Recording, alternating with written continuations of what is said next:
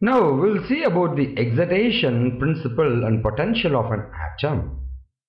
So once an electron which is rotating in the orbitals with the lowest energy, that's referred to as ground states. The radiation at a specific wavelength supplies the energy of excitation, to raise the electrons to the next highest level. That's your excited state. So E naught, that's the ground state, plus the energy, you'll get E1. An atom is said to be in the ground state when its energy is least. Before an atom can emit a spectral radiation, the electron in it has to be raised to a higher orbit. This process is known as the excitation of the atom.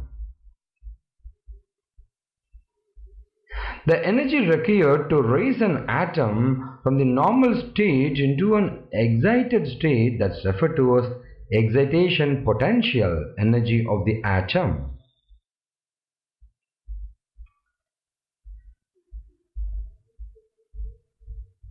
The ionization potential is that said to be called as accelerating potential, which makes the impinging electron to acquire the sufficient energy to knock out an electron from the atom and thereby ionize the atom.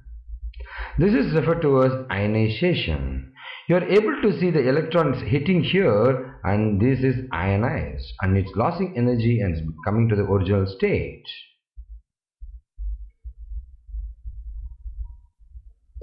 The critical potential of an atom is defined as the minimum potential required to excite a free neutral atom from its ground state to the higher state.